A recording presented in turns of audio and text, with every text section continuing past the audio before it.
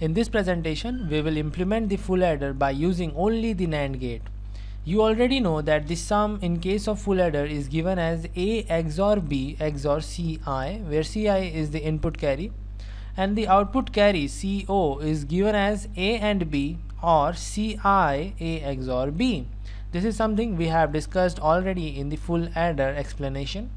Now you might be knowing that the XOR operation or your XOR gate is implemented by using the 4 NAND gate.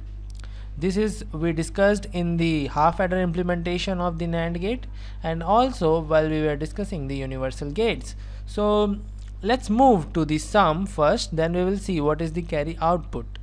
Here we are having the 3 inputs to the sum to our XOR gate A, B and Ci. So you may have a 3 input XOR gate, or you may have a 2 input 2 XOR gates. So we are implementing it with the NAND gate. So first I will make first XOR gate in which the inputs are A, B. Then I will make the next XOR gate in which the one of the input is Ci and one of the input is what? The output of your first XOR gate. It's very simple. What I'm actually telling you is that we require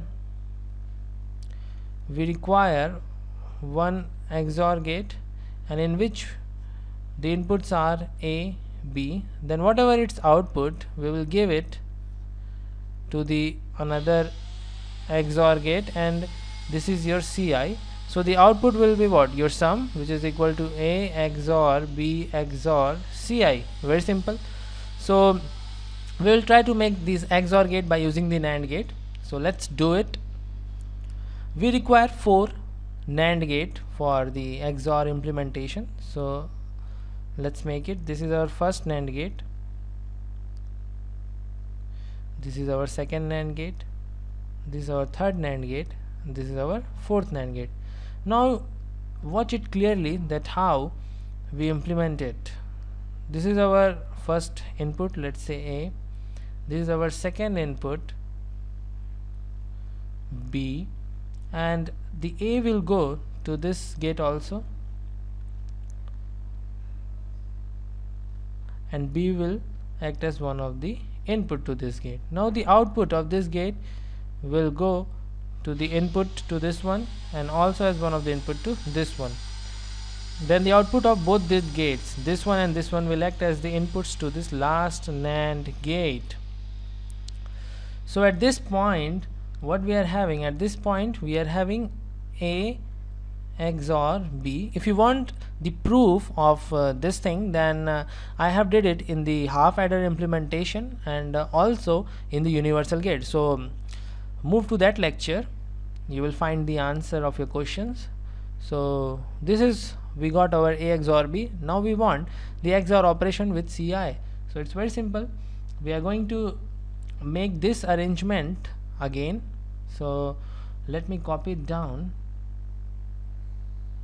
Let's copy this part, copy and then paste, and let's put it here. Okay, fine. And this input is our Ci. In this case, the output here will give you A XOR B XOR Ci, and this is what? This is our sum. Now we have implemented the sum. This is time to implement the carry output. So carry output requires A and B, and it requires Ci and A XOR B. So it's very simple and a little bit tricky. So let's see how to do that. At this point we are having A and B and then its whole complement. Fine. And at this point we are having what? A XOR B and Ci and then the complement of whole. Very fine.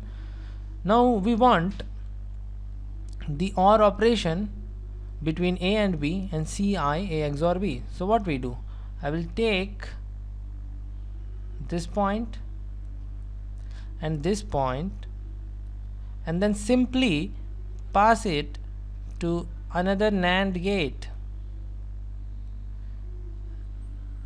Okay, this point and this point will go to the NAND gate, and let's see what is the change in the output. So the output will be what? A and B, then its complement. Okay, and then again it is ended with what? A XOR B, okay, and CI. Fine. Now there is a whole complement of this thing. So by using the De Morgan's law, I am having A and B.